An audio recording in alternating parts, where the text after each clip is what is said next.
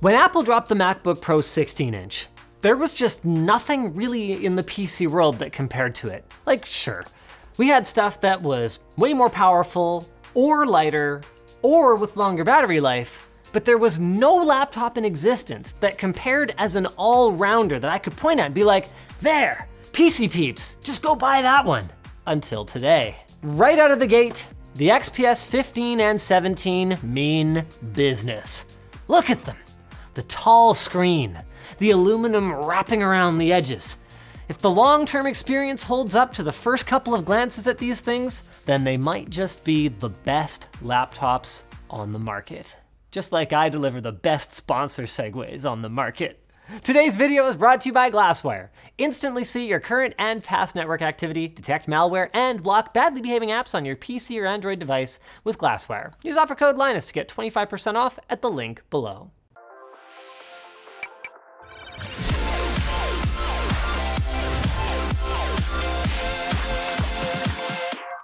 For a laptop to be truly excellent, it has to nail all of the parts that you interact with. The keyboard, the trackpad, the screen, and of course, the chassis. If any one of these parts sucks, it doesn't matter how light or powerful or long-lasting it is. You will eventually grow to hate using it. And the XPS 15 and 17 are a masterclass in nailing these features. Starting with the chassis. It's not like the old XPS 15 is bad. It's just that it and every other Windows laptop now feels distinctly last gen compared to the XPS 2020 lineup. Their screens are shockingly rigid considering their size and thinness. The reassuring resistance of the hinge feels quality and without sacrificing a smooth one-finger lift. And the carbon fiber topped deck gives the keyboard an incredibly rigid surface to rest on. And it makes such a big difference on something like the MacBook Pro or the XPS 13 with their short, snappy keys. I can absolutely blast out a quick instant message. But sometimes I struggle getting into that flow like I can on, say, a ThinkPad that I prefer for long-form writing, like a video script. These XPSs somehow manage to be perfectly tuned for both, and they're an absolute joy to use.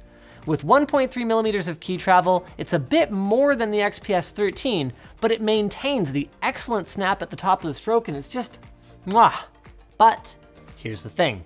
Even if this is the best keyboard on the market, the likes of Microsoft, HP, and Lenovo have been putting out A+ keyboards for some time now. So having a good keyboard isn't nearly as much of a differentiator as what lies below it. The absolutely gargantuan trackpad. Thank you, Dell. I now finally have something concrete to point at while I'm yelling at all the other Windows laptop makers to improve their trackpads. It still isn't quite as big as the MacBook Pro 16-inch, but in fairness to Dell, they didn't have the extra space created by Apple's larger bezels to work with. And to my hands, the tracking is every bit as accurate and easy to use. And compared to Windows alternatives, this trackpad just, well, it just blows them all out of the water, with the only one in the same league being the Razer Blade 15. But even that is a B++ or an A- compared to the A+ that we're looking at right here. One note, by the way, some of the XPS 15s in the very first batch have a slight wobble on the bottom. So if this happens to you, call up Dell for a replacement. That is a defect, and that problem has since been fixed. Up top though, really, is the shining star. And I mean shining, because this display hits 500 nits.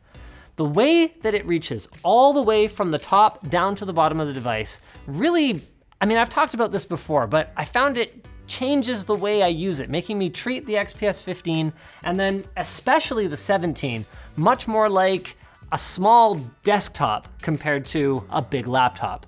Out of the box, the colors are over the top vibrant with 107% coverage of the Adobe RGB color space and Delta E values of over 20, yuck. But by simply opening up the Dell Color Checker and selecting Adobe RGB for the color space, those values dropped to an average Delta E of 4 and a maximum of 6. That's color accurate enough for basically anyone other than a professional photo or video editor, and if you're one of those, you probably already have your own calibration tool anyway. My one complaint about the display is the options. Come on, Dell, please give us a 1200p touch option. Right now, the 4K touch option is a $300 adder, and like, yeah, it's a sick display, but that is really steep for something that I've felt for a long time is not really necessary at these screen sizes. At the top of the display, we find Windows Hello facial recognition, still my favorite way to unlock a laptop. But what's cool is if you're more into fingerprint sensors, Dell included a snappy one of those on the power button as well. And that's been super useful, what with wearing masks being all the rage these days. By the way, if you're wondering how the heck they got a webcam into that tiny bezel up top, the answer is by just making it really bad. Like, to be clear, it's a lot better than having it, down under the screen so it's looking up my nose all the time or whatever. But come on, how am I supposed to shout out lttstore.com on my video calls like this?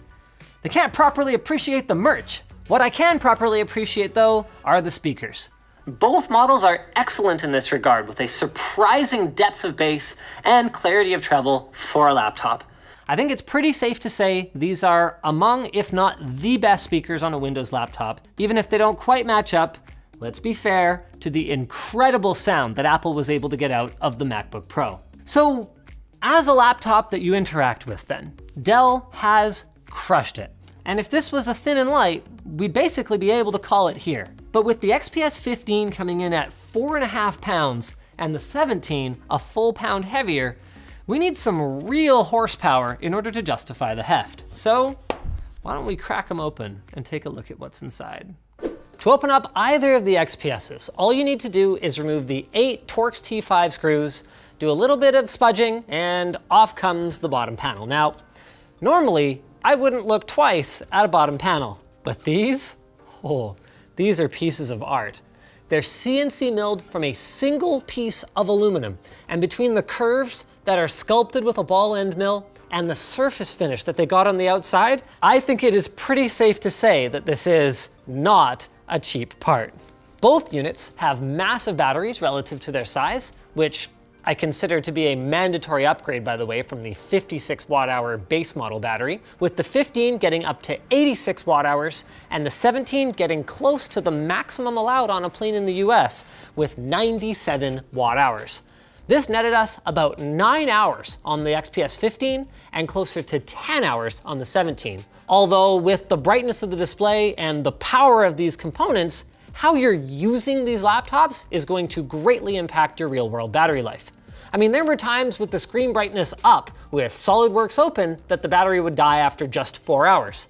But then also there was this one time that our battery test glitched out after a couple of hours on the 17, and it kept idling along for over 17 more hours. Above the battery, there we go. Both of them have easy access to dual M.2 SSD slots and dual SODIMM slots to make storage and RAM upgrades easy, but that's where the similarities stop. Now, inside the XPS 15, we find pretty much what we'd expect in a laptop of this class. We got 2 heat pipes and 2 fans that make for a total of around 50 watts of cooling capacity. In optimized mode, this solution kept our CPU around 90 degrees with solid performance, but Dell also provides an ultra performance toggle that pushed our 8-core Core i7 10875H to deliver more performance than a top-tier desktop from 2 years ago. At the expense of thermals and possibly longevity, but hey, we did say it was a MacBook Pro competitor, didn't we? The GTX 1650 will allow for a pretty decent gaming experience if you're willing to drop the settings and set your resolution to 1080p, but this isn't a gaming laptop, and I imagine it's going to get more use speeding up renders in Premiere, and it also managed SolidWorks quite well. Moving over back to the XPS 17 though. Dell has really stepped up their game, and this is, honestly, a different class of machine. Look at this cooling system.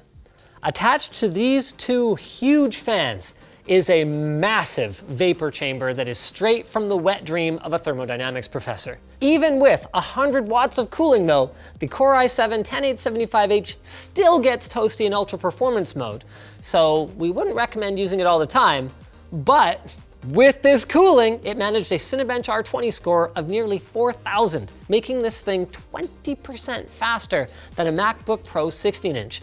Not to mention that its RTX 2060 Max-Q shreds the AMD GPUs that Apple stubbornly continues to use, at least for now, while also delivering good performance in games.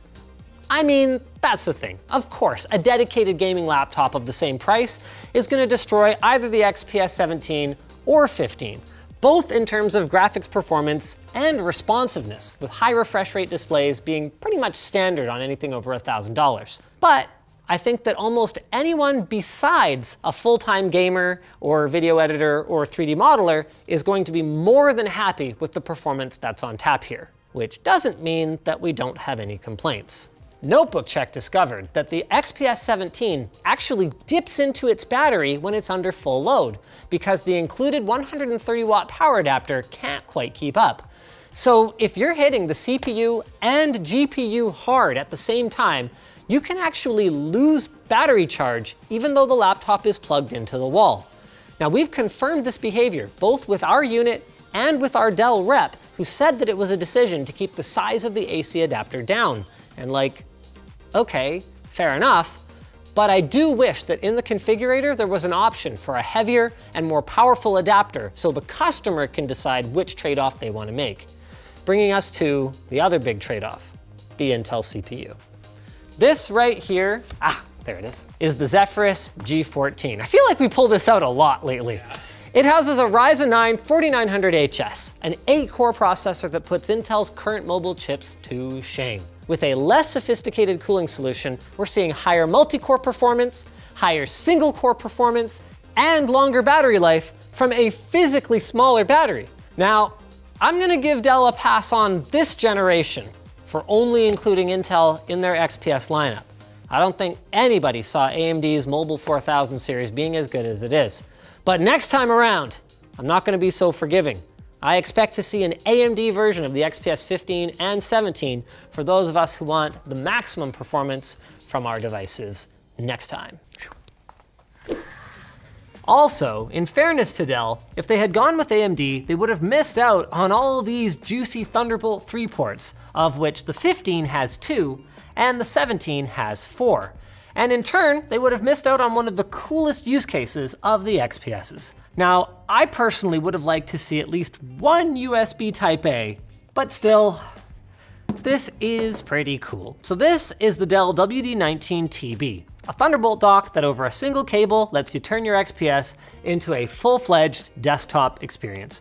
We're talking dual 4K displays, gigabit Ethernet, mouse and keyboard, along with a dongle or two. Technology Connections recently created a 27-minute love letter to this approach, and for many people, it's an awesome way to nearly seamlessly transition from a great portable experience to a great less portable experience, whether it's for work or for gaming. Now, as you've probably guessed by now, these computers don't come cheap. Like, we're talking full-blownsies Apple pricing here.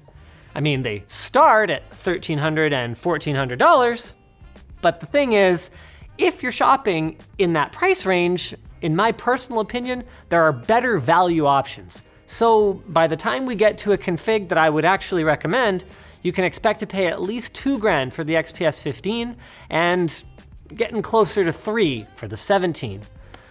But I also can't really complain because sure, they're expensive as all heck, but you're also getting what I think is the best Windows laptop that money can buy. And if Dell can figure out how to get AMD and Thunderbolt into the next one, I might even be ready to call it perfect. If it also had an HDR OLED display, maybe high refresh rate, 5G mobile connectivity would be nice, better webcam, caching functionality on the fingerprint sensor so you don't have to touch it again once you get to the login screen. I think a better GPU on the 15-inch would be pretty nice, and how about like an illuminated Dell logo on the back? Like, when did that become not cool anymore? Then it would be perfect. Just like my segues to our sponsors, like Squarespace. You may have heard about Squarespace. It's the easy way to make a website in minutes. Squarespace is a leader in website design, and their all-in-one platform means you can do everything, even buy domains through them. You can even create email campaigns. Your website can be anything from a personal portfolio to a resume to a fan fiction site, or you can even sell stuff. They've got website analytics tools to help you track how your website's doing and find all the weak areas to help make sure you get a steady stream of traffic. And they've got customer support that's ready to help you out 24/7 if you get stuck. Even we use Squarespace. Both LinusMediaGroup.com and LTXExpo.com were built quickly using Squarespace. So don't wait. Go to squarespace.com/LTT for a free trial, and when you're ready to launch, you can get 10% off at our link down below. So thanks for watching. To see more about why Dell should consider switching to AMD, watch our review of the HP Envy X360. For the price, that thing is a really incredible little laptop, courtesy of our friends at AMD.